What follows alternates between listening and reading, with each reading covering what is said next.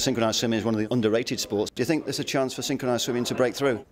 I'm hoping so. I hope with all the support that we're getting from everyone coming to watch at the Olympics, knowing that the stadium's fully booked. So I think because of that, everyone will see our sport as a sport and will hopefully want to join. What's it going to be like competing in front of that home crowd?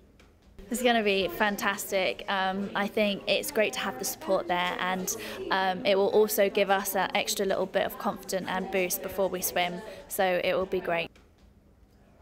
How important is it to motivate the next generation? I think very important, because we can't be doing synchro for the rest of our lives. Obviously, we're going to retire at some point, and when we do retire, we want the younger girls to come up and still have the same standard for Great Britain. We always want the rankings to go up every year, so I think it's very important to have more people joining and following the paths that we have gone through, working with biz and everything like that.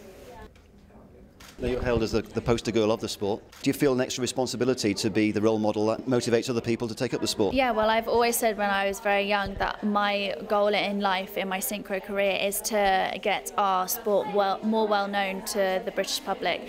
And I think having the Olympics in this country this year has been fantastic.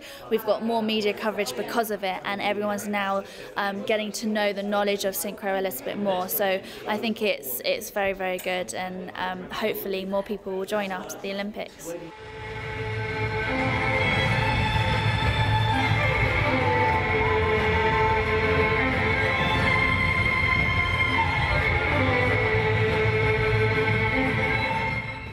think you've got a dance background as well. How important is that? Not everyone needs to have a dance background for synchro, but it's helped me a lot, especially for the solo events, to really know how to move my body and how to express my emotions, and I think dance helped me with that. So perhaps a future on Strictly Come Dancing? I would love to be on Strictly Come Dancing. Dancing is one of my hobbies, so I might go into something like that after I retire from synchro.